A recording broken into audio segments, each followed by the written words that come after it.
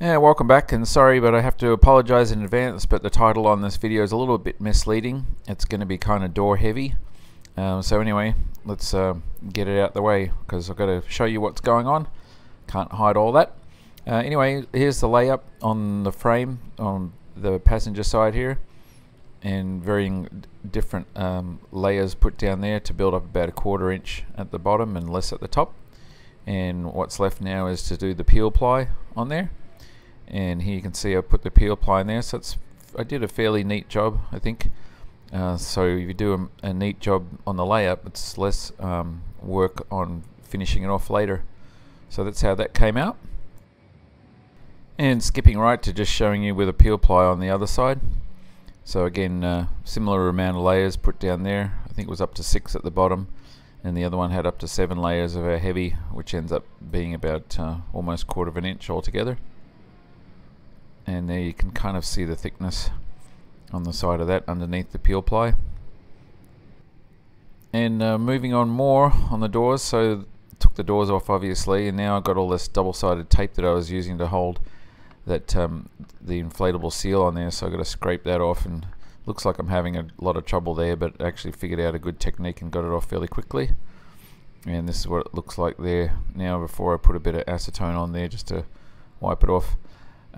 So the goal is here now is to prep these door frames so I can give them the proper paint job on there, and then I can glue the inflatable seals on. And meanwhile, Devon's working on still prepping all these different wing skin surfaces and elevator surfaces for bonding while Jeff's away.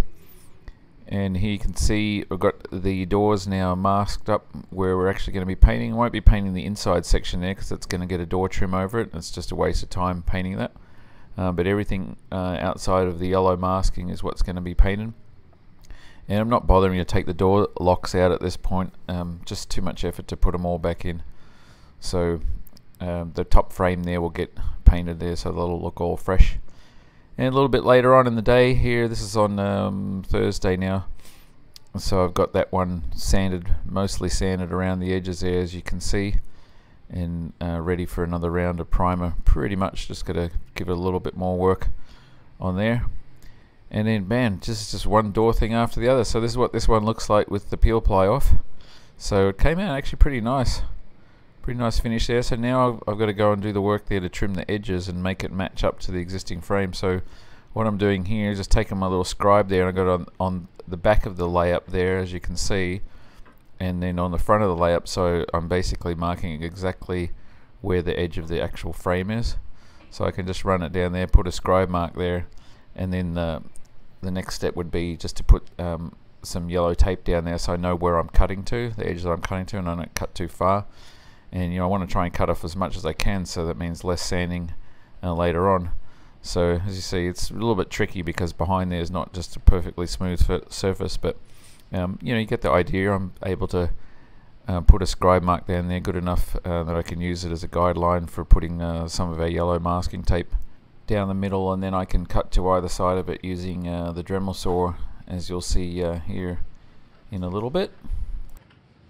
And as you can probably see, I've already marked the one for the outside of the frame, and this is what it looks like with the yellow tape down there. So I'll be cutting on either side of that very carefully with this guy, so, and just setting the depth so I'm not cutting into the existing frame, just cutting through the layup. And so that's what it looks like after I've cut the edges there, most of it. A little tricky down the bottom, so now I'm switching to the regular Dremel so I can use that little blade there to work around the corners, but you'll see more on that in a little bit. And meanwhile, Dan has been out and is working on getting the air conditioning lines all hooked up there, and he's picked up or got off the salvage that we had, the connectors for the compressor there, and went down to Marietta and got some lines there made up for us. So those 2 lines that he has there, so those are made up, and he's pulling some of the other stuff. There's the dryer there, that's not where it's going to mount, he's just had it sitting there.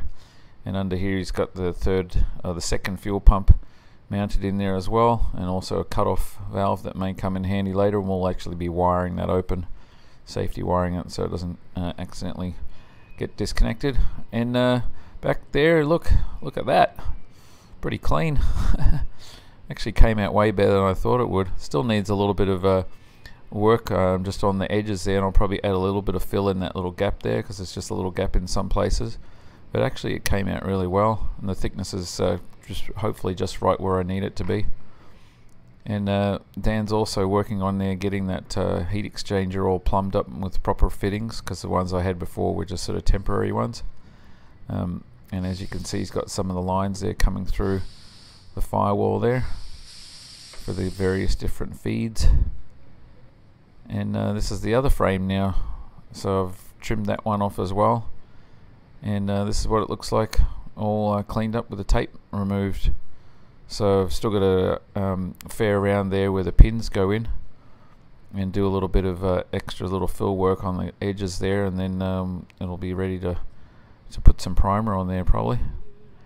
And next thing on the doors, man, it's just, I told you it was going to be heavy on the doors. These armrests, they needed to be sort of mouse holed there around where those linkages go, so you can see I've marked out where the cuts need to be.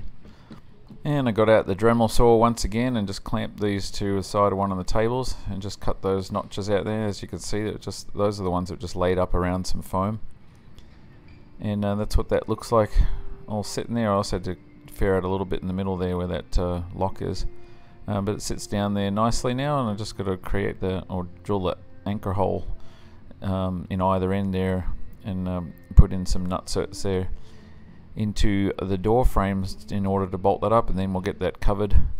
And there's the other one done as well, so that'll get covered with leather, and then ultimately to finish off the door there and make it kind of look nice and presentable after all the fiasco of these doors, we'll be making up a door panel here, and this is what it's going to look like. That was the design I did a long time ago, and it shouldn't be very difficult to do, because what I'm going to do is just mill it out of some foam, just the same way as we did the actual armrest.